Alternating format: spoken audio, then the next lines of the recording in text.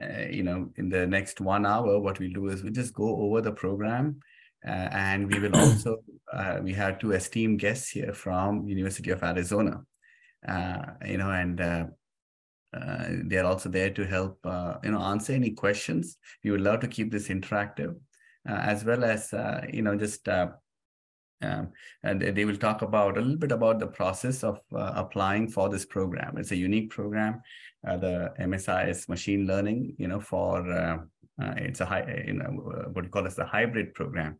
So I'm sure a lot of you have questions around it. So we'd love to help answer those questions. Yeah. So please feel free to ask all your questions.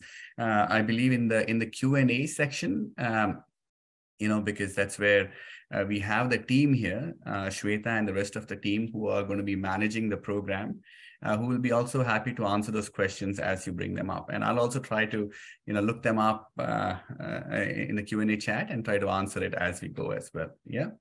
All right. So with that, let's begin. What I'll do is if you go to the next slide, we will talk about, I will introduce the panelists here.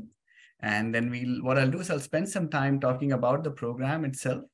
And then I will request, Noel and Anil to talk a little bit about their slides.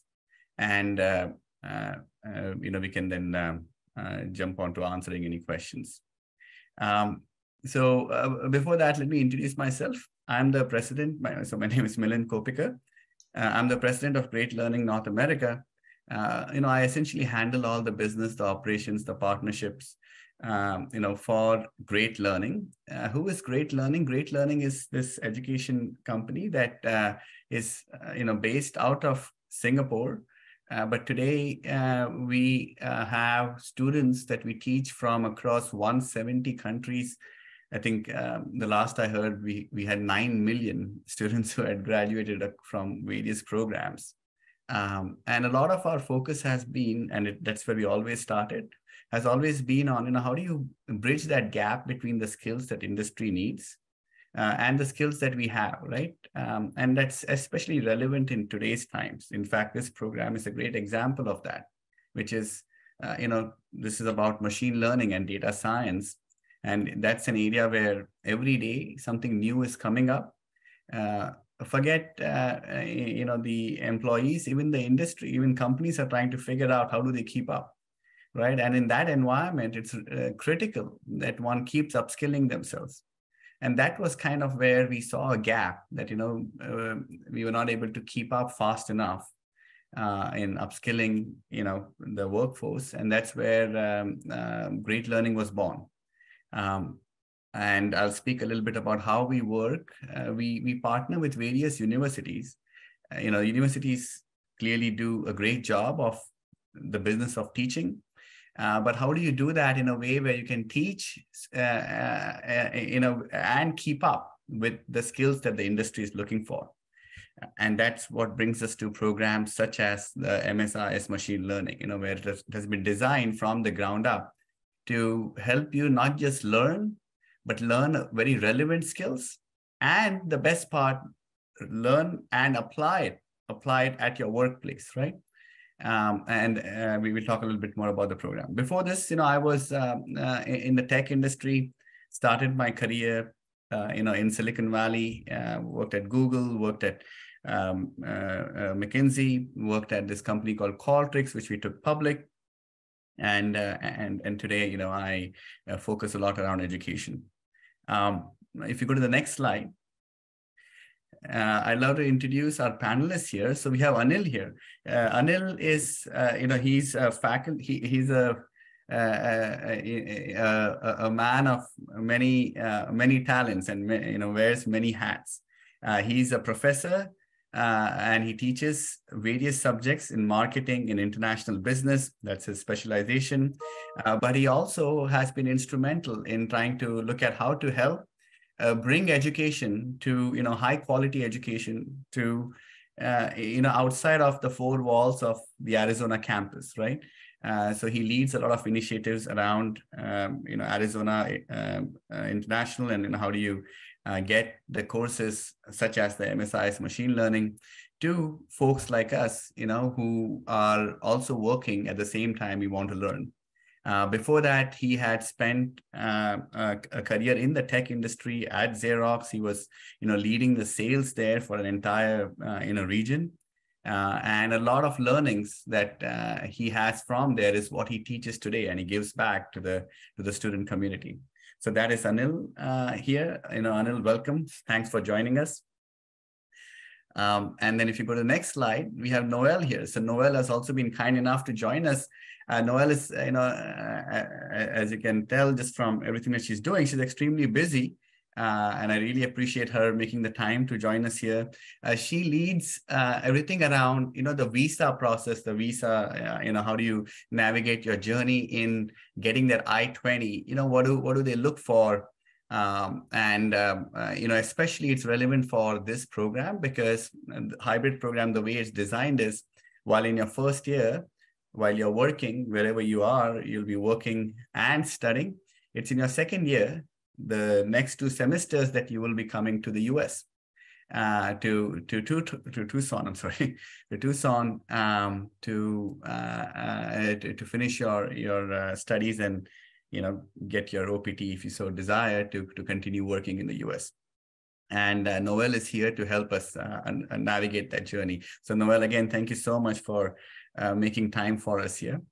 What I will do now is just quickly give you an overview about the program. Yeah, and again, feel free to ask questions. I think a few questions are coming up. I think a lot of questions around that, I completed a certain degree. And I guess the question is around, am I eligible for it? Right. So we'll get to that. I think the team here will be answering those questions. In short, what you need is, I believe it's to show 120 credits in your undergrad that you have successfully completed. Right. So I'll let Shweta answer that question here. What is duration in total months of program, semesters, fees, scholarships? Yes. So a lot of this information should be available online as well. And your program advisor that you probably are speaking to, if you're not, you should have a program advisor reach out to you. Yeah. But they'll be able to answer all these questions around the duration in terms of, months of the program. The good news is it's flexible. You can take as much as, I think, 21 months. But, if your work permits, if you can take more courses, you have that flexibility as well to take more of these courses and complete it in a shorter duration. At least the online portion that you'll be doing before you go to the US. The fees, again, the total fees are about 34,000 net, all in fees for both the first year and the second year. And I think the team will answer that question. The scholarships part, I think, again, the team can answer that question here. I think there are certain scholarships that are given. And I think, again, Shweta will be able to clarify more about that. Yes, Milind, we can take all these questions towards the end of the presentation. Towards the end of the presentation, okay? Yes. So I'll just keep going. And the team is going to keep answering these questions. So let's jump into the little bit about the program. So what is this program about, right? Or rather, maybe I'll just, instead of the what, as someone once said, let's start with the why, right? Why this program? Because that helps clarify what it is. So this is a program that has been started by the iSchool, the information school at Arizona, which is pretty interdisciplinary, right? It has, and you'll see the faculty come from a variety of fields, from computer science, from the social sciences, from the psychology and the liberal arts background. But there's one thing in common, which is data, right? Which is they're all looking at this, the world is getting a lot of data. And how do you make sense of that? How do you use that to solve real problems? And that's what the department is about. Information school, it's all about, information. How do you make sense out of that information? How do you put that to use? And this program was put together to address that very problem, which is, look, our students who are graduating from master's programs, yes, there might be somebody who is learning computer science, right? You might do an MS in CS, great program. absolutely. A great program to also get jobs and so on. You might do a program on an MS in or an MBA, again, a great program. You learn various business concepts. You might do an MS in engineering, again, great, that's needed as well. However, data, there's one common thread across all of them. They're all looking at how to process this data and try to get to some insights, right? And that is where data science and machine learning is this kind of cross-disciplinary area where there wasn't a good program to help train people on how to make sense of data, apply it in different settings. It requires learning a little bit about computer science, a little bit about business, a little bit about engineering, and a little bit about statistics, right? And that's what this master's is. You'll see it at the courses, and again, it should be there in the brochure that you would have got. If not, reach out to your program advisor for it. But if you see, look at the lineup of courses and what they cover. It covers a lot about various data science concepts, statistics, Python. You will have to program. You will be taught to do that. You'll be taught to tell a story with data. You'll be taught to understand data, visualize it, look at various state-of-the-art techniques. And most importantly, you'll be taught to apply that, apply it in real world projects, right? Everything from create a recommendation engine for,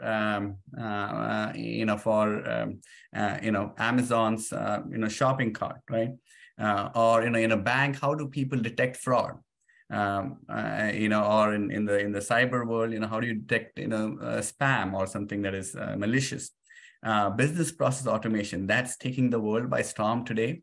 There's, what we are hearing about now, technologies like Chat GPT, right? GPT-4, that's being used across businesses, or businesses are trying to figure out how to use that to, for example, from thousands of documents, say a legal firm looking at thousands of documents, how do they pick that one document, that one case that will help them? And then how do you summarize it? And how do you put together some insights around it that they can present, to the, the judge or whoever? That's an example of how GPT, or what you call as large language models, is being used today to automate various business processes. And you will be learning, that will be one of the many modules that you will be learning, I believe, in the Info 555, the text analysis course, right?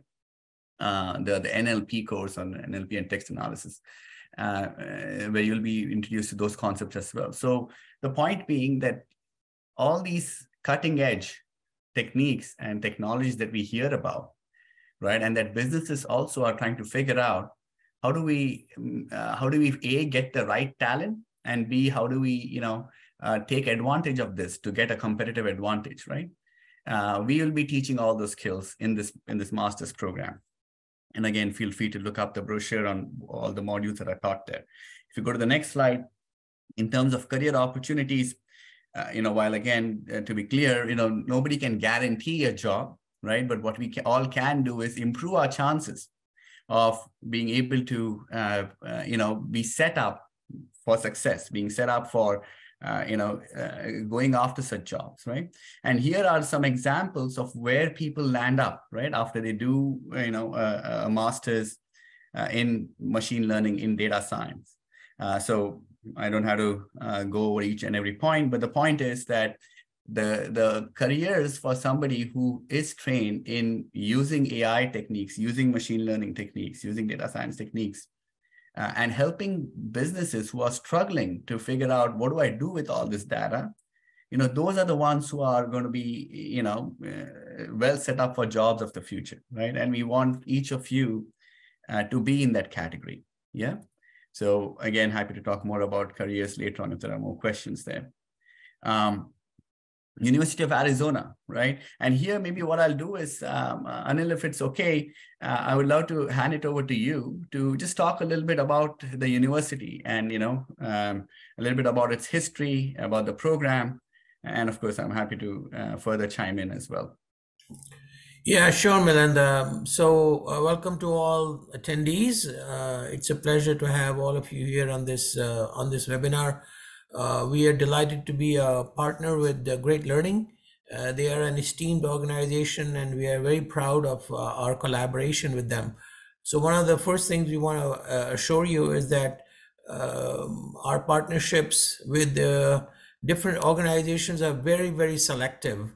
As the director of corporate partnerships at the University in Arizona International, we get a lot of inquiries from a lot of different kind of online providers and different organizations in India and everywhere else to become a partner with them to provide ongoing education. We don't really entertain many of these, and we entertain very, very selective organizations who are very, very highly creditable and who are going to share the university's vision and also are highly ranked as we are from a top level university. So having said that, University of Arizona was established in 1885 in Tucson, Arizona, which is on the west coast of the US. It's a beautiful climate area, very sunny throughout the year. We have over 340 days of sunshine. It's the same climate as if you were in India in many ways. It's beautiful, clear skies all the time. We are a state-run public university with over $2.2 billion in revenue in funding from the state and the federal government. We have a significantly large faculty at around over 3,090 total faculty. Our classroom sizes are relatively very small in terms of ratio of students versus faculty. Most of your computer science courses, you'll have a ratio of maybe 1 to 40 or 1 to 50 at the very most, if that, overall. As you can see, we are a large student body of about 47,000 students, where we are 36,000 undergrads and 10,000 graduate students. Our international diversity is extremely prolific, and we are about roughly around 3,900 to 4,000 international students right now from all parts of the world, from over 170 different countries. Very diverse, and no one country dominates our diaspora. So you really enjoy a tremendously diverse and a very healthy atmosphere at the University of Arizona. So that, as I mentioned before, we are highly ranked as well. Rewards and recognition, as you can see, we are in the top 50 public university, the US News and World Report, top 100 global university, US News and World Report of 2021, and we are at the top 0.47 in terms of different world university rankings. So very highly ranked programs. We have the number 3 MIS program in the country, and many other top ranked programs as well. Arizona ranks extremely high in many different areas as per the previous slides. And here, in terms of exploring the program in machine learning, Milan actually went through some of these guys, as you can see, with 2 years of a hybrid program, online and plus Tucson, Arizona campus. It's one of the fastest growing job sectors with over 300,000 vacancies in the US alone. If you go on LinkedIn, you will find scores and scores and hundreds of jobs in this area. Job roles could be machine learning engineer, data scientist, computer and information research scientist, and opens the door to a very highly rewarding and a very highly paid career. We have a great faculty here at the university. A lot of your online courses as well that you are going to be taking in your first year are actually have been recorded and will be presented by University of Arizona faculty as well. Yeah. Slide. Learning journey. Milan, do you want to take over and go through this? Yes. No, thanks, and thanks for that introduction about University of Arizona and the MSI's machine learning program in particular. As everything, just want to attest to everything Anil said here. It's a great program by a top university, and that's what makes it special. And in addition to all of that, this program that has been put together by the faculty, it also comes back a full circle to where we started, which is, we are all busy working professionals, right? We are all trying to advance in our career, while at the same time we can see that we need to acquire these skills that the industry is looking for. So the question is, how do I acquire these skills while I am working, right? And preferably while I am also earning. And that's what this program is designed for. So the university has, kind of taken note of that and brought this program for all of us, where in our first year, and potentially for those of you who can take, multiple courses faster, if your work permits, you could maybe even finish that off sooner. But in your first year, 15 credits, right? So the total program, you would take 30 credits, right? 30 credits translates to 10 courses, right? So each course is, about a semester long, and it's 3 credits. So in all, you have to take 30 credits. Again, you can look at the entire course list on the brochure. But broadly, half of that is what you have to finish, that you will be able to finish while you're working, right? So you don't have to quit your job, and that's the best part. While you're working, you will be able to do these courses. The way it's designed is it's very carefully structured, where you will be reviewing, high quality lectures by the faculty. Essentially what they teach in the classroom, they brought to you at the convenience of your home, right? So you will be, you'll have a very well laid out schedule. So based on your, the way it will work is based on your whatever work you do, you'll be able to say, all right, let me plan it out here. And your program manager will help you plan it out, where, you can, every week you'll have to review a certain set of lectures.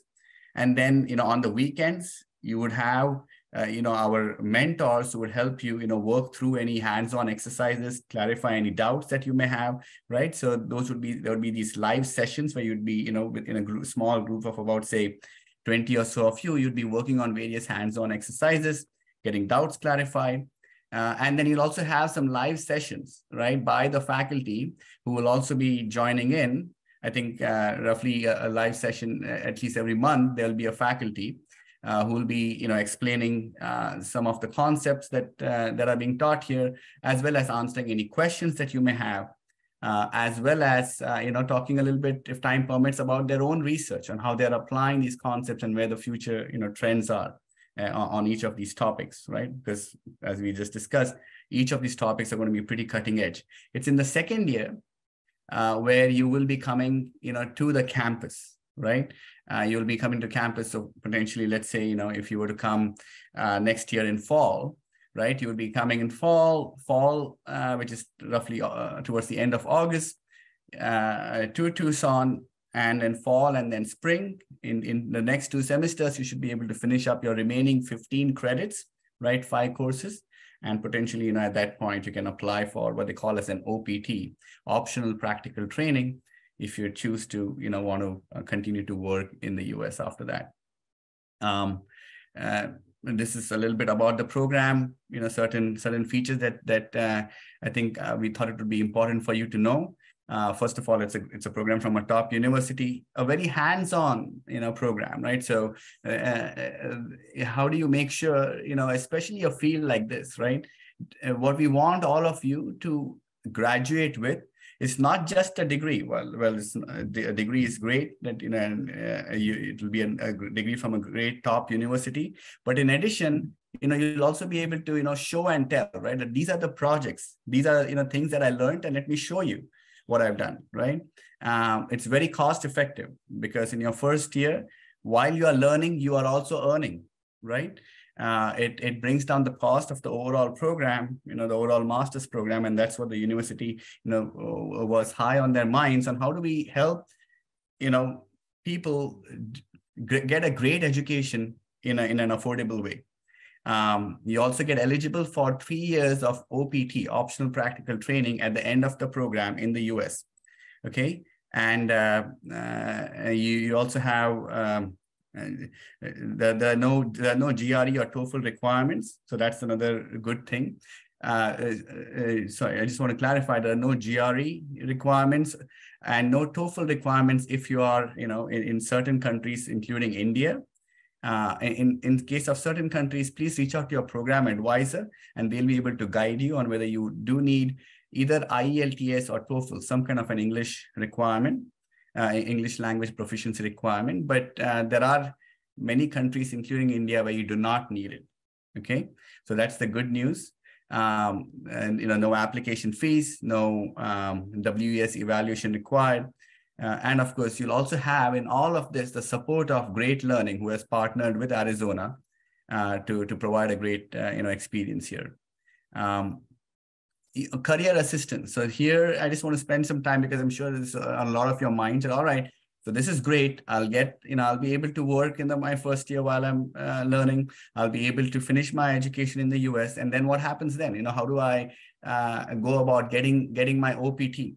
So, Arizona has fantastic resources.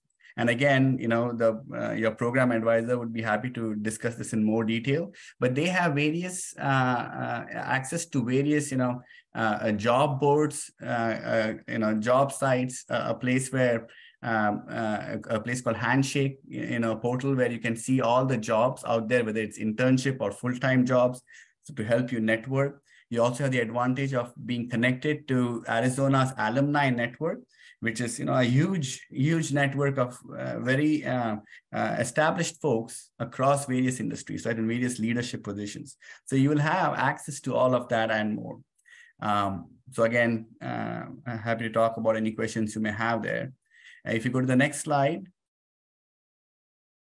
Again, this is more of the same, various career resources that are available at University of Arizona that I briefly mentioned: mentorship, alumni network, Handshake, a life lab to further give you guidance and coaching on how to personalize your career. And you should take advantage of all of that. Yeah, so the university is there to help you.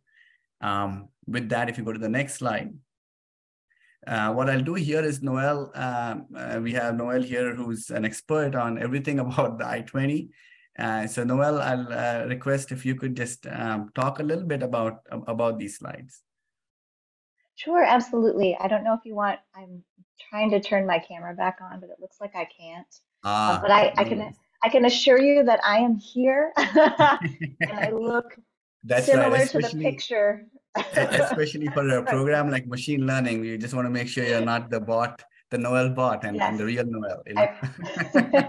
I promise I am a real person. There we go. Okay. There we go. Okay. As promised, I'm here. It's so nice to be able to speak to you all. I have a little confession, and that is the students who come from India to the U of A are my favorite. I really have had such a good experience with our Indian students. They come, they're engaged, they're wise, they're bright, they ask great questions. And I have yet to meet a student who's had a negative experience at the U of A. At least from our Indian students, I feel like I have a very good connection with them. So it's really a pleasure to be able to speak to you all. I'm zooming in to speak about, oops, sorry, I'm just going to make sure that I change the host to Twitter. Okay.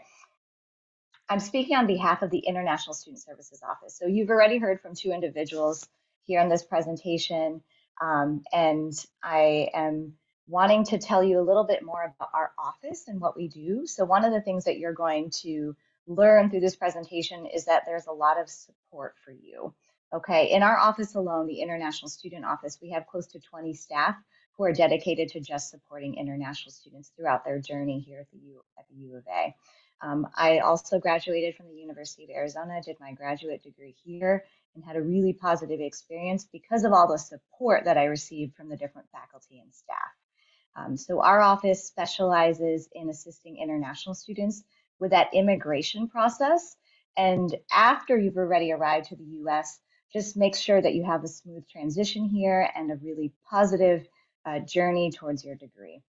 So this may or may not be familiar to you all, but I wanted to share some information about the I-20 process. So the I-20 is the immigration document, the F1 immigration document that you will need to receive from our office to be able to apply for an F1 student visa at a US embassy or consulate in your home country.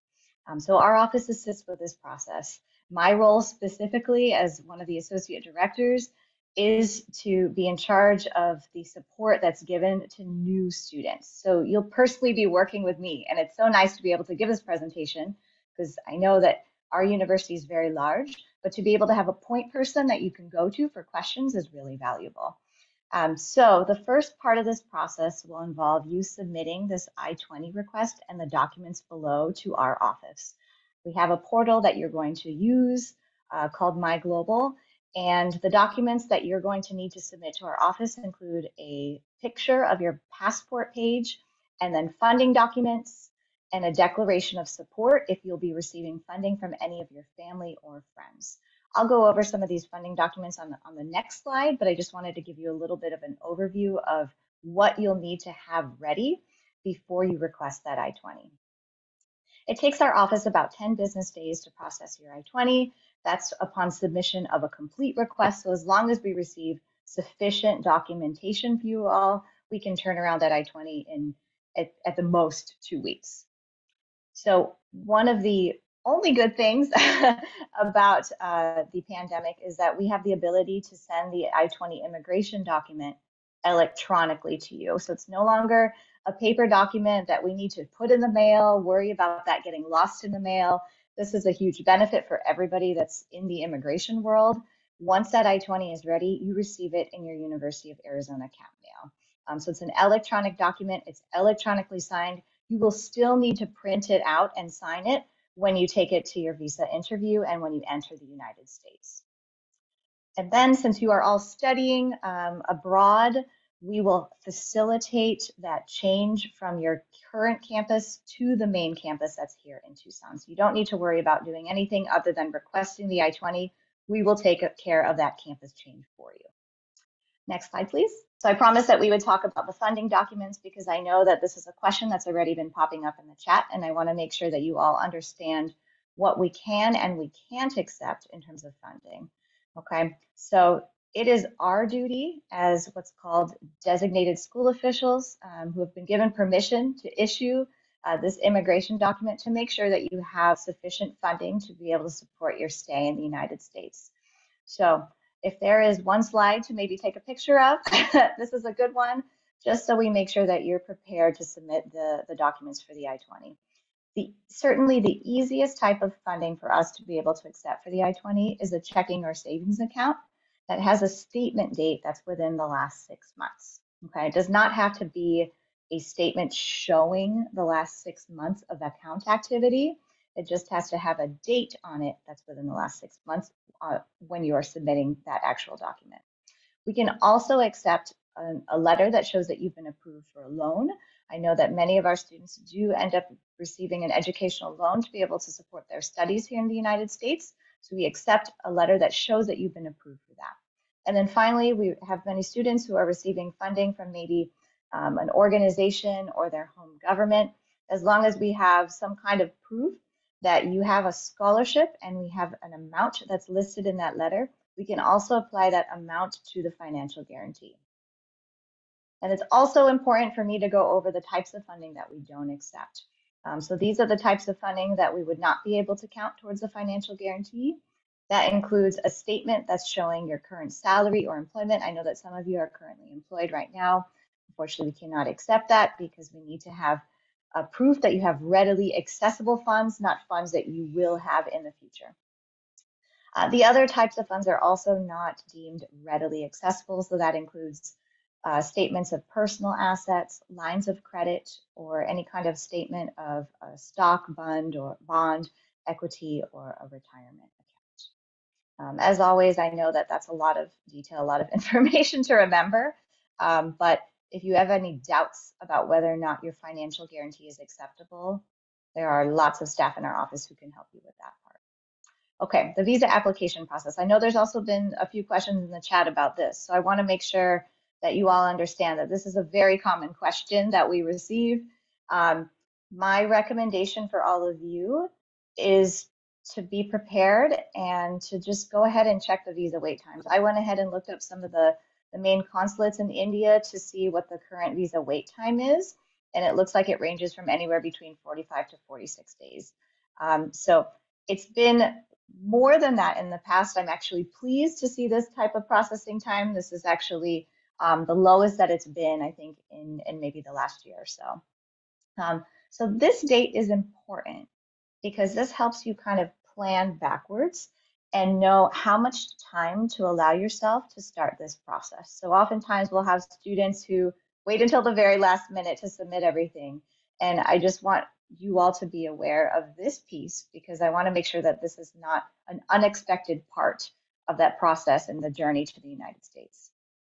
Other fees that are central to the visa application process that are not given to our office, but to the US government, who handles different aspects of the visa application process, is a $350 SEVIS fee that registers your I-20 with the US Department of Homeland Security, and then also the visa application and fee to the US Department of State that all students have to pay to be able to move on to that next step of that visa interview. So these are not fees that are specific to a certain population of students. This is all international students that want to come to the US have to pay these fees to the government. All right, next slide, please. Another topic that we receive many questions on is how to prepare for the visa interview. Our office works very closely with the admissions team to present on this. So you're getting a bonus presentation right now because we have been presenting this to a lot of new students, just how to feel prepared for that interview. Many of us who work on the admissions team have not gone through an interview ourselves. So this is information that we've gathered from various sources, including former consular officers and whatnot. There's also information that's available on the US Department of State site. But what we can share with you is that you can expect the following. Be prepared with as much documentation as possible. So I spoke earlier about the University of Arizona I-20. That's the immigration document that our office will prepare for you after you've submitted the sufficient financial guarantee and passport page. So make sure that you have your University of Arizona I-20, your admission letter for the program, a valid passport, proof that you've paid that SEVIS I-901 fee that I mentioned previously, a photo, some kind of proof that you're academically prepared, be able to speak about your intent to depart the US at that current time, be brief, be honest, be concise, have all your funding documents ready. Our office also provides a letter of support for all our brand new students. This is a letter where we are requesting that you are granted, if eligible, a visa and also a smooth entry into the United States. It's a letter that we think might help aid all our students during either the visa process or that entry piece at the port of entry. And then, of course, every embassy or consulate is a little bit different in terms of the additional documentation they might provide. I can't speak to all the different types of documentation because we work with so many different embassies and consulates around the world, but you would need to do a little bit of your own research to find out what additional paperwork you might need to have at that interview. The takeaway from this slide is really that preparation is key. It's going to be your job to convince the visa officer why you should be granted a visa to study in the US, and you have limited time to be able to present your case. So make sure that you practice, make sure that you feel prepared to do so. Practice in front of a mirror. I often tell my students, practice in front of your family, a colleague, whatnot. Just make sure that you feel prepared to be able to speak to that officer and state your case, why you should come to the University of Arizona. All right, I think I'm going to hand it off. Is it back to Milind for this next section? Thank you, Noel. And if I may, when it comes to all that practice that you put emphasis on, at Great Learning also, we will be helping these students to prepare for their visa interview in their first year itself. As soon as they have blocked their interview slots, we will be offering them mock interview sessions with us. We will also be sharing some sample interview questions and focusing on their individual profile so that they can do their best when they're going for their F1 visa interview. That's a really wonderful service, Shweta. Not a lot of our students who are coming to the U of A, excuse me, have that opportunity to be able to practice. So that's a really, really nice service. That's the service that's offered to you all. Before we go on to the next slide, I also wanted to speak a little bit about how a big part of what we do at the international office is answer questions related to employment. And I know that there's very specific questions that are in the chat related to CPT and OPT. I want to speak quickly and generally about that. You have to have one academic year in F1 status to be able to qualify for practical training. So if you are participating in this program, as long as you graduate in good academic standing, you would be eligible to apply for the standard 1 year of OPT plus the 2 years, making a total of 3 years of OPT in the United States. All right, thank you all. It was nice to speak to you. I think I'm going to hand it off to the next presenter now. Yep. Thanks, Noel. I think this is great. Even I learned a lot today on the visa process. Yeah, I think some of you also had questions around the fees. So the total tuition fees, is 34,000. We do have some flexibility in terms of the payments plan, and I think the team would be able to answer more around it. I think there were also some questions around, well, can I get a scholarship? So again, there is, I think the team is looking at certain limited scholarships. So I think, again, Shweta and team would be able to answer those questions. And by the way, if you can't answer all your questions here, each of you has been assigned a program advisor. So they will all get back to you all, with any, questions, be it given your unique situation or otherwise, to help answer those as well. What you also see here is the team has put together that look to help you better understand. One of the whys behind why we put this program, right, which was how do we help make this great education cost effective. So here they try to help show how thanks to the university we've been able to dramatically bring down the cost, right? So if you think about it here, you are your almost entire 1 year of living expenses, you can, at the benefit of being in your home country outside of the US, while you're at home, while you're working, you can continue to get an education and save on those costs. The opportunity cost, which is that, when we all go for education, there's something that we give up, which is, most of you are working, right? And that was another thing that this program was designed for. How do we design it so that somebody who has started working and is now realizing the benefits of AI and machine learning and data science in the industry and is saying, I need to upskill myself. How do you do that without losing your job, without, losing your paycheck, right? And that's the opportunity cost here, which we are trying to help address. The overall costs come down. And I think, of course, the other part is trying to translate what it means in terms of rupees, because, many of you here are joining in from India, and would also like to know what's the benefit there. So anyway, hopefully that gives you an idea of the total savings, and the savings and the opportunity cost, which I think is crucial. And I want to also add a little bit more about that, because some of you also asked about this question around, well, can I do that CPT and so on? So, or can I continue to work when I come to the US? Well, so you cannot do a CPT till you finish or OPT till you finish 2 semesters. Okay, so 2 semesters minimum is what you need to finish. The program, however, does have a provision for a directed research project, right? Which is going to be overseen by the faculty, by the Arizona faculty. So please talk to us if you have a project in mind that you are working on at your workplace.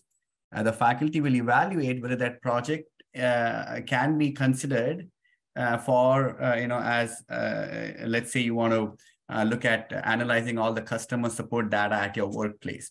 And use these AI machine learning techniques to try and summarize it, maybe create an automated workflow. That's a very legitimate project that could be considered as a directed research project, right? So there are opportunities to bring your work into your master's, including the directed research project, which you'll be doing in the US. So please reach out to your program advisor to learn more about it, but there are those opportunities.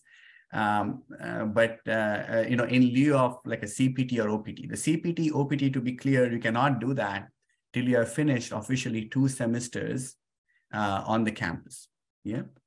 A little bit about the Great Learning. Great Learning has been partnering with Arizona to help bring this program to life, right? And make it easy for all of you to get started. So everything from helping you understand the whole admission process, because I know it can be pretty stressful, as Shweta mentioned, also guiding you through that whole visa process, right? Kind of hand-holding you around how to go about that whole visa process, because again, For many of us, it's a completely new thing, right? And there are multiple entities. There's a university, there's the embassy, right? The US embassy. So how do you, what are the steps and, how to go about that journey? A program team. So what will happen is right now you have, for the admissions, you have a program advisor who's going to be coaching you on everything from, how do you fill the application, that letter of recommendation, that statement of purpose, filling up the form, and so on. Right. But it doesn't stop there. And then your program starts. And when your program starts, we are all busy working professionals. How do you manage to do your work? Many of you have a family and the family at home. And guess what? A whole new master's degree, right? And from a top school like Arizona, right? Which is, a very demanding program.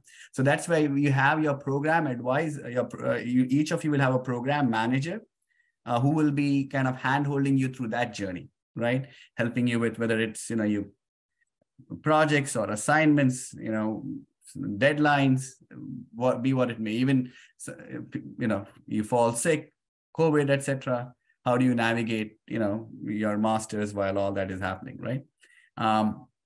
And I think that, we also have some, for some of you who may not have a background in Python programming, in statistics, or maybe you do, but if you're like me, I did that back in college, and now it's 20 years in the workforce, and I probably I'm kind of now beginning to realize how little I know when I had to teach my son probability and statistics for his high school math, right? So if you're anyone like me, we also provide these kind of pre-work courses to help you get up to speed, so that once the courses start, you can hit the ground running, right? So these are additional courses that Great Learning will provide, for free as part of this whole master's program. So our goal here is to make sure that you are successful, right? A program like from Arizona is demanding. It's a top university program, and that comes with a lot of rigor, a lot of expectations. But we are there to, be with you along the journey and take you all the way to the finish line. If you go to the next slide, yep. And I think with that, what I will do is I'll open it up for any questions. I know there are a few questions, and some of them have already been answered. Again, you will all have a program advisor if you don't have one already. They are your best guide, at least till you get started into the course. Once you're in the course, you will have a program manager assigned to you as well, who will then help you through the rest of the journey. So feel free to reach out to them. Or you can also email here, the email that you see here. Yeah. With that, maybe we can, Shweta, do you want to just open up for questions? Yeah. We have quite a few questions. And perhaps I can start with most common questions that we get from the students. So, Milind, you talked about the directed research, and capstone project is very much part of the curriculum of this program. So yes. Can you please, if you yourself or Anil can answer how capstone projects and other industry-based projects, which are very much part of this program, can help with respect to the job search? As we know yes. that this program does not have so-called internship, but many other things. So how does it compensate for internship and gives that edge to the students in the job market? Yes, that's a great question. And maybe I'll get started. Anil, feel free to pitch in with any additional points. But there are two things I want to bring up, right? In fact, to bring up two, what Shweta just mentioned, which is that, look, after my 2 semesters in the US, I'll be starting on my OPT. And I haven't, OPT, by the way, is like it's like an official internship, right? It's a 3-year-long visa that you get to work at a company. And of course, after that, if like in my case, I started on my OPT first. I was, like many of you, aspiring to come to the US. I came here for my education, for my master's. After that, I too got my OPT.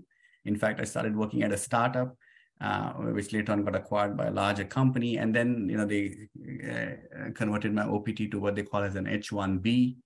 And then that H-1B eventually got converted to what they call as a green card. And eventually today I'm a citizen. So that's just my journey, right?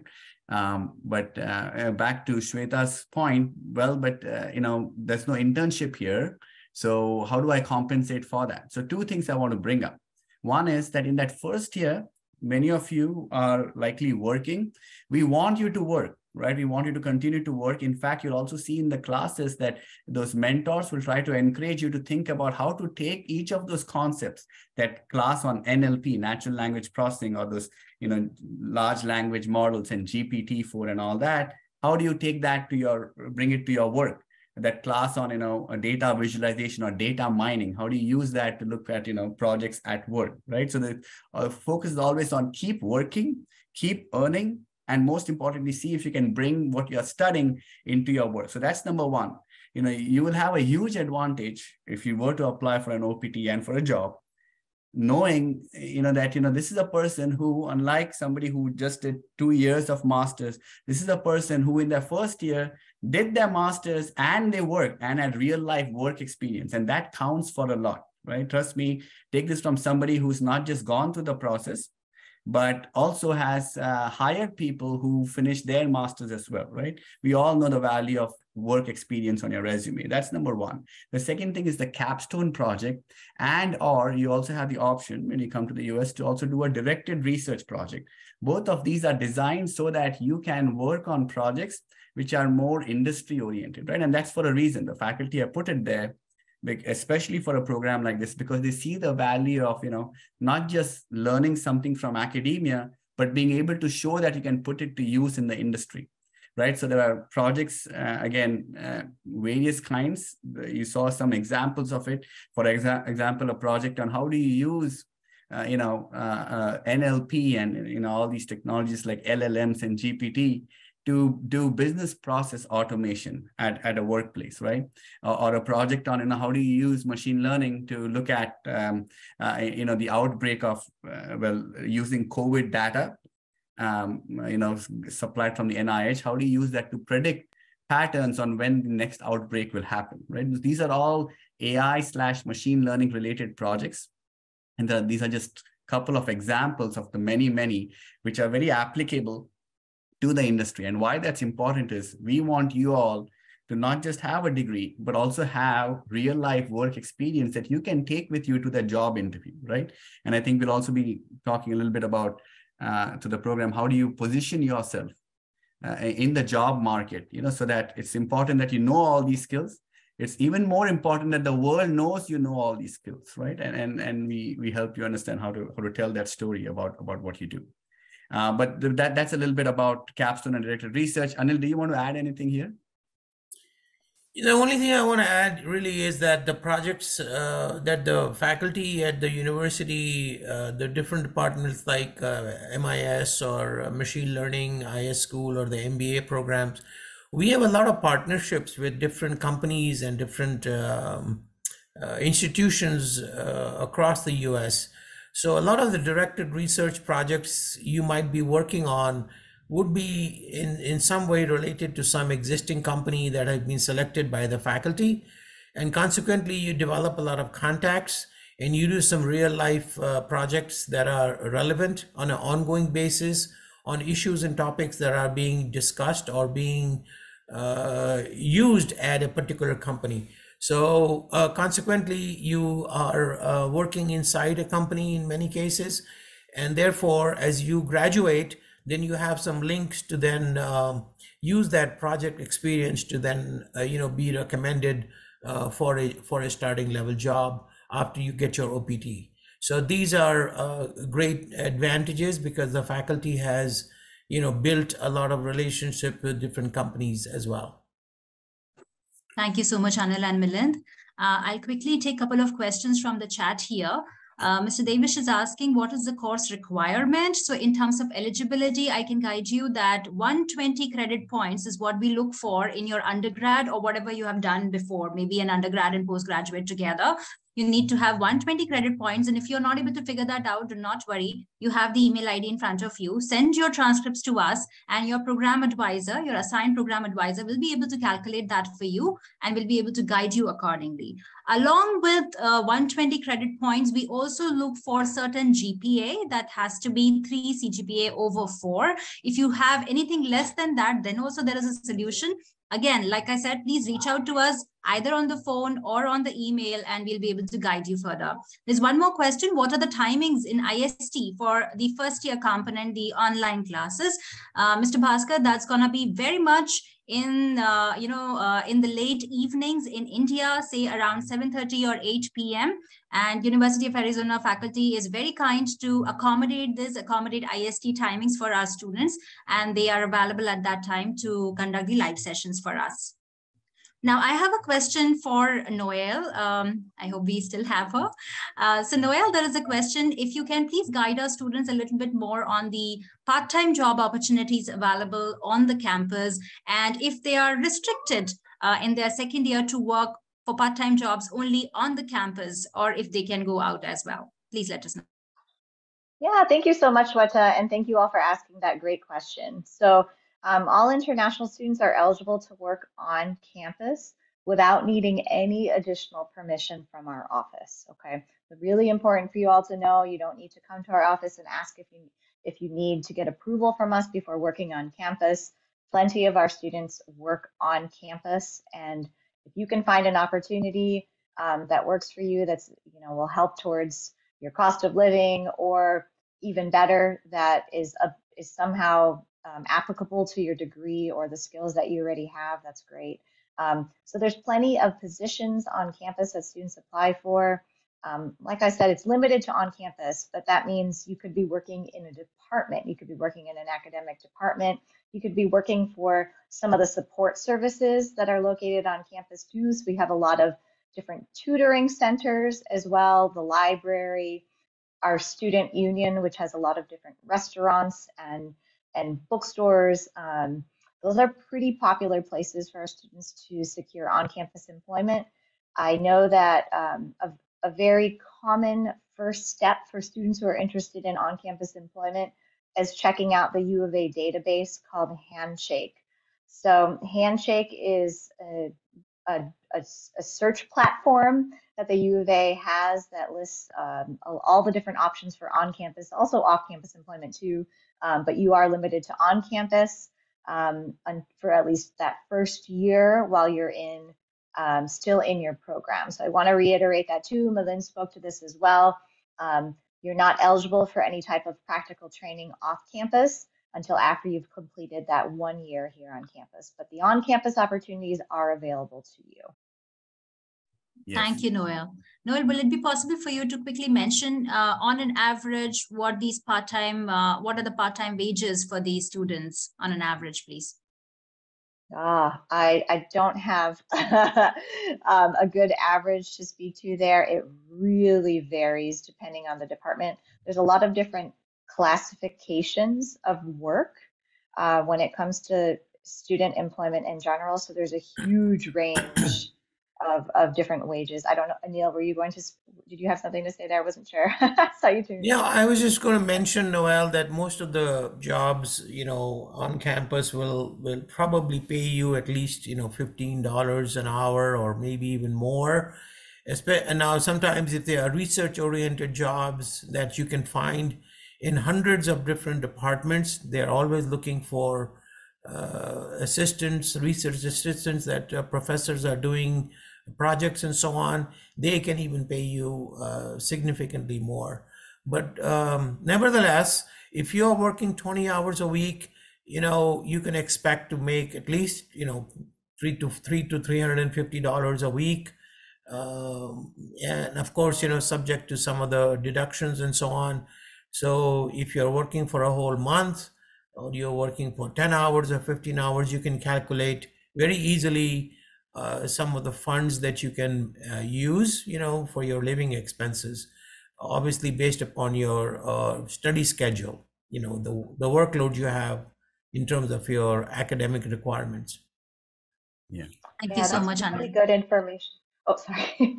Yeah, the minimum wage in Arizona is $13.85, I believe. So it's going to be at least that. But like Anil was saying, it's $13.85 and up. It really depends on the type of position that you get.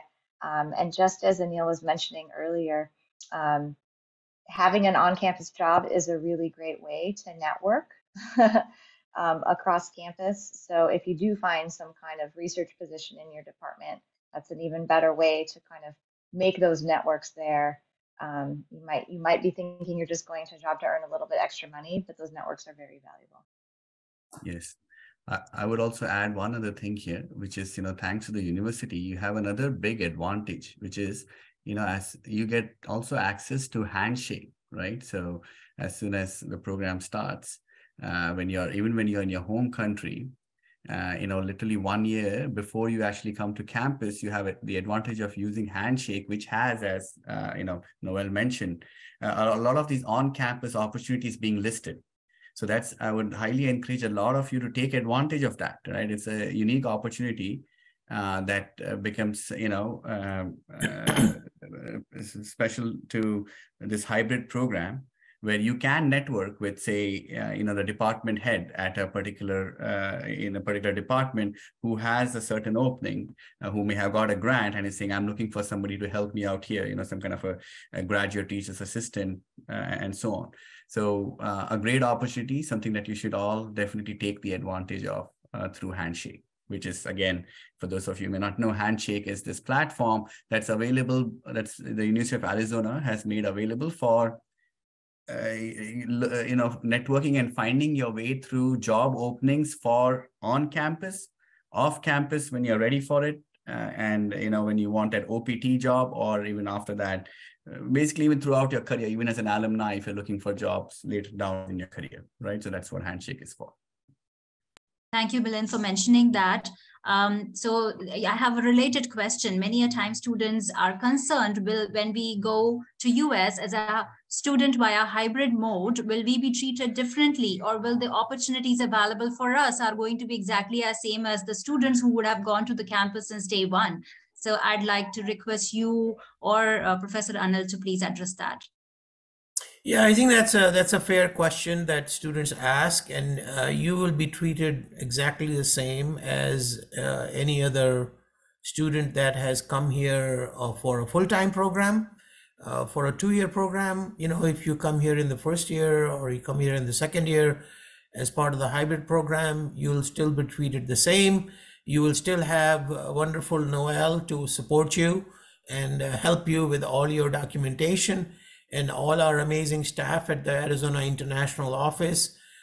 We will welcome you with open arms. You will not be treated any different. All the resources that Milan mentioned, all of those are available to you, whether you come, first year or you come in the second year in the hybrid. And of course, you will have all the advantages of the beautiful campus we have here in Tucson. Thank you so much, Anil. Also, the degree that you students get via hybrid format also is exactly the same as that of the full-time on-campus degree program. The format is only hybrid, but the degree is exactly the same, because the rigor of the program is also not getting diluted at any point. In the first year also, you are expected to put in work, put in effort, your dedication, commitment, and the fruit of it you get towards the end of the program as exactly the same degree like I mentioned. That is true, Shweta. And one of the things to remember is that if you do not maintain your grade point average of 3.0 in the first year, you will not be able to then get into the second year of the hybrid program. You might have to take some more remedial courses to get eligible for the second year hybrid program. Thank you so much, Anil. This is where Great Learning's program team will come into picture, and we'll do a lot of hand-holding, and will ensure that our students are gaining the required CGPA and a lot more experience, which develops a solid foundation for them before they travel to campus. Now, I have a question over here. Is it compulsory to come to campus in the second year?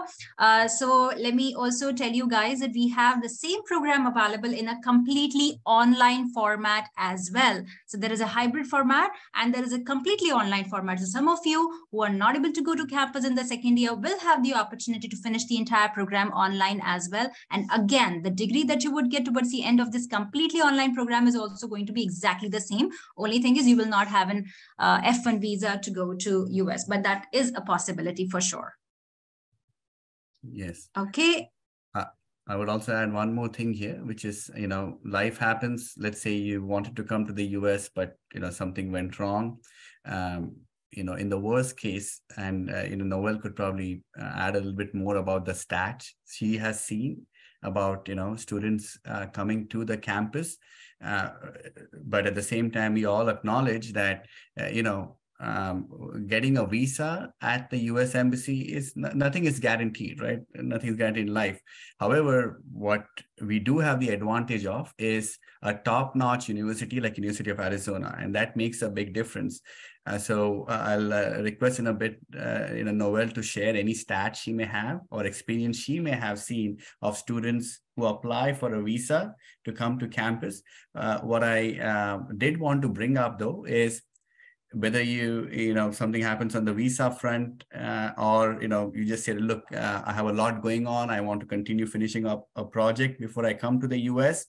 This program also gives you that flexibility where, let's say you said, all right, I want to come to campus in fall of next year, right? And then your boss at your work says, look, you got to meet this project deadline, it's a big opportunity, you got to stay here, let's say you're in Bangalore, and finish that off before you go to US. Well, you can always then move your arrival date to the following spring and continue from spring onwards. And even if that's not a possibility, the following fall, right? And so on. I believe the exact number is you have up to 5 years, and I can double check on that, but I think you have up to 5 years to finish that master's eventually, right? So you have that flexibility as well. With that, Noel, would you have any thoughts on stats around students, especially from India, given a large number of students here are from there, who apply for a visa to come to University of Arizona for masters? Any experience on how if visas, like how likely are they to get a visa or something around that? Yeah, I'm sorry, I don't have a specific statistical figure for visa approval rates from India. Not all of our students will tell us if they're approved or denied. They come if they receive the visa. I can say that it sounds like the program that is offered is very flexible. So we definitely work with you all in the case that you're not able to get a visa, and coach you through different options. So it sounds like this program is flexible, and that if you do need to delay your start by a semester, or need to, I don't know, maybe switch to the online program, that seems like that might be an option as well. So we definitely get a lot of questions from students about, hey, the visa wait time is too long, what are my options? Or I was denied for visa, what can I do here? We always encourage students to reapply if possible, but always with new information. We know that this is something that happens, but unfortunately it's something that's a little bit out of our control. I think what you have going for you is something that Milind also already emphasized, which is that the U of A is a Research One top-notch university. And I think that, when you're going into that interview, I think that speaks a lot to the legitimacy of the institution that you're planning to attend. So I think that does help a lot. Awesome. Thank you, Noel. There is one more question, and if I may request Anil and Milind to take that. Students, again, we have sort of answered this question that, downside of OPT in comparison to CPT. I think what student wants to ask is, I do not have a CPT over here. Will I be able to make use of OPT by getting a job? So I think we have answered this question, but Milind, would you like to add something to it? Yeah, so I guess the question is downside of OPT versus CPT. And Noel, Anil, feel free to pitch in, but the way, at least, and I'll speak from a student perspective because I went through that process, right? OPT, CPT is, I think both allow you to work. The OPT allows you to work after you finish your master's. The CPT is something that allows you to work, as I believe you need to do a minimum of 1 year on campus. After which, if you're continuing to do more years on campus, your CPT can kick in to allow you to work, in those summers in between semesters and stuff, right? So you can work while you still haven't finished your master's. In this particular program, since you are going to be finishing your master's in 2 semesters once you come to the US, you basically don't need a CPT. right, you can directly jump to the OPT. So that's one benefit of this program, right? You can directly jump to the OPT. The OPT brings you this additional benefit, which is you get an OPT, especially given that this is a STEM degree, right? A science, technology, engineering degree. The OPT is valid for 3 years, right? As opposed to say if it was a business degree, which would typically be 1 year. So you have 3 years of OPT. In other words, 3 years of continuing to work in the US. And then, of course, if you like the job that you're at, if the job likes you, you can also, what students typically do, what I did was I started on an OPT, did well, and then the company decided to sponsor my H-1B. And then after a few years, I continued to do well. They said, okay, now we'll sponsor your green card. And then eventually after 5 years of that, I got my citizenship. Does that answer the question about OPT versus CPT? I don't know, Noel, Anil, if you want to add anything here. Yeah, I mean, the CPT is not something that you're eligible for in this program if you're only going to be on campus for 1 year. So our focus is really OPT. OPT is performed in general after you've completed your degree. So it's really the opportunity to be able to engage in work after degree completion. That is a huge advantage of doing this program. CPT, I think in most cases, if you will be finishing in 1 year, you will not be eligible for CPT. But it sounds like there are other opportunities for you to be able to get that experience in your field. So like was mentioned previously, the direct research or the capstone project will allow you to get some of that direct experience that you would otherwise get during using a CPT. Also, like Anil mentioned earlier, that University of Arizona is associated with many top leading organizations. And University of Arizona also conducts quite a few career fairs regularly on the campus. So once these hybrid students are on the campus, they will be able to participate in the same, will be able to have that interaction, will be able to present their candidature to these leading organizations. So if you're asking if you're at any disadvantage, the answer is totally no. No, you are getting a degree which is very relevant, in demand today in the industry, with a curriculum which is extremely latest, with a lot of practical exposure. How would you be at disadvantage by gaining all this experience? Thank you, Noel. I have a few questions which we'll quickly take. It's about scholarship. So yes, how do you apply for scholarship? How much scholarship is there? Please reach out to us over email or phone, and because that needs a detailed discussion, and we'll be able to guide you over there. How do we need to apply for the program and when it starts? So our upcoming batch is July. July 3rd is when the next batch is starting. And after that, there is a cohort plan for October. To apply for that, right now, applications are open. And what you need to do is to reach out to us with your basic documents. Those documents are going to be your transcripts, your degree certificate. If you have SOP, then please send it. Otherwise, we will help you write one. And then your CV. So once you send all these documents to us, we will be able to assess your eligibility for the program and guide you accordingly. Okay, so what does minimum OPT visa students get? Yes, because this is a STEM degree, you are eligible to get an OPT visa for up to 3 years. You get first for 1 year, which is the basic OPT visa. And after that, you can apply for extension in case you haven't got any H-1B as yet. So that's a possibility, it being a STEM degree. Mandatory academic requirements to be able to do this course, like I mentioned earlier, that's 120 credit points. You can be from any domain. You can be a mechanical engineer, you can be a pharmaceutical graduate.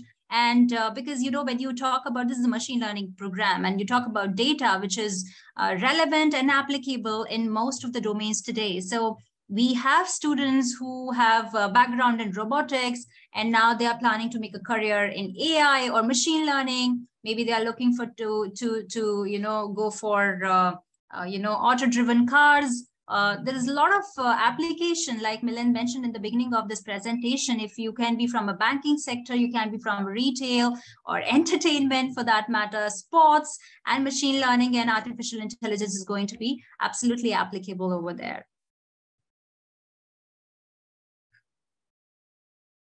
Okay. If you get rejected in visa, like Noel mentioned, they always advise students to reapply. Although we will be minimizing as many chances as possible for visa rejections by checking that all your documents are in place before you go for the interview. We will prepare you for the interview. Even after that, if unfortunate thing happens, you can apply again, or worst case, you can finish this entire degree program in an online format as well. How is the GPA going to be calculated? And will we be having similar semester exams as compared to doing this program from campus? So to answer that, faculty has their own way of assessing students even in the first year. It doesn't have to be a semester exam, but there are multiple ways which the faculty actually uses to assess students for different courses. That can be projects, that can be assignments, or quizzes as well. So once you are enrolled in the program, you will be definitely, briefed about it, how you are going to be assessed in a particular subject. Okay, there is a question which I would request perhaps Anil to take. What is the difference between College of Science and College of Behavioral Sciences at University of Arizona? The College of Science is more focused around, degrees which are related to specifically computer science. And then College of Information Science, which is part of the College of Social Sciences or Behavioral Sciences, is more related towards specific degrees around different parts of the industry, which could be related to data, which could be related to behavioral sciences, and so on. So you can get further details around that on the websites for the two different colleges. Thank you, Anil. I have another question here, which I feel, yes, please. I'll just add, so that's behavioral science, but in addition, the information school, the I-School, which is now like a separate department, was designed to be this interdisciplinary, school, right? So that one encompasses, in fact, it has kind of joint faculty from other departments as well. That's another thing I wanted to bring up, which is that when you do come to campus, you will also have the opportunity to do some electives, which can be from other departments. So from the CS school, aka the School of Sciences, or from the engineering school. In fact, the I-School is also strategically positioned right next to the engineering school, right? So that you can potentially also take courses across these other departments as well. So that's the information school, which is by design designed to be interdisciplinary. It does have faculty who come from the social sciences, from the behavioral sciences, from computer science, and from engineering school as well. Thank you, Milind. That was very important point over here, because this program comes from I-School, and sometimes students do get confused that, how come this program can be part of behavioral science college. So thank you for clarifying that over here. There is a question if professors teach from the very basic or from the scratch. So there is good news that yes, first of all, the program is designed to take you through the entire journey of data analysis, starting from data collection to cleaning it up, to warehousing it, then building algorithms and scaling up the same. But even before your course starts, if you're enrolling in this hybrid program, our program team has designed a pre-course work, which is going to help you develop some foundation for yourself before you enter the master's degree. So that is the assistance available. And as you saw in one of our previous slides, there is a complementary learning package, which is also designed by Great Learning, which has modules on cloud computing, SQL basics, and also a couple of analytics platforms, which are not part of your curriculum, but you're getting it complimentary, again, to give you an edge in the job market. And of course, the first year, when you are learning online, you are absolutely allowed to work full-time. That is also an experience which is going to further help you. Okay. Criteria, eligibility for the scholarship. Like I said, there is a link called Scholarship Universe from University of Arizona. You will be able to explore scholarships for the second year using that link. You can explore that once you have the offer letter from the university. In the first year, the scholarship is based on the payment mode. So once, please get in touch with us, and we will be able to help you further on that. There is a question, Noel, would you be able to please help over here? There is a student who's on H4 visa, and she is asking if she's eligible for the program. In my opinion, she will have to change her visa to F1 before she applies. Please help me, add something to it. Or if I'm wrong, please let me know. Sure. Yeah, that's a good question. Thank you for asking that. H4 visa holders are permitted to study in the U.S. So you can enroll in the program on an H4 visa, but you're not permitted to work. So if you are at all interested in being able to utilize and apply for the OPT after graduation, then you would need to make sure that you are in an F1 visa for at least one academic year before being eligible for that OPT. I hope that answers the question. Yes, absolutely, Noel. Thank you so much. Approximate cost for the program, like you saw in one of the previous slides, the hybrid program total program fee is around $34,000 for first year plus second year. It is distributed between the first year and the second year, and we'll be able to give you a breakup when you are speaking to the program advisor. In addition to this program cost, you will have to add 1 year of living expenses if you're doing this program in a hybrid format. So 1 year of living expenses in Tucson, Arizona is going to be approximately $18,000 to $20,000, please.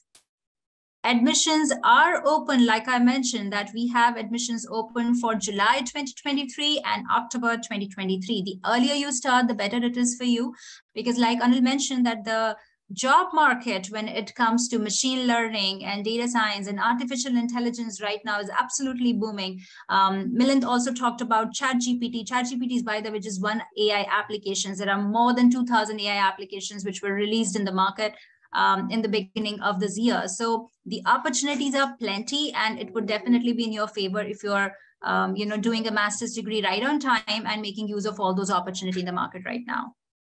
Program needs IELTS for Pakistani nationals. So Azra, please allow us to get back to you on that. University has a list on their platform where it is very clearly mentioned IELTS is required for which nationals and which not. For Indians, it's certainly not required, but for Pakistani nationals, we will have to check and let you know. So we will get back to you over email for this. This course is very much a STEM course. How about the 90 days time frame after completing the course? I mean, yeah, you will have to find a job in 90 days after finishing the course, but we have talked enough about it, how university offers a very elaborated career assistance over here.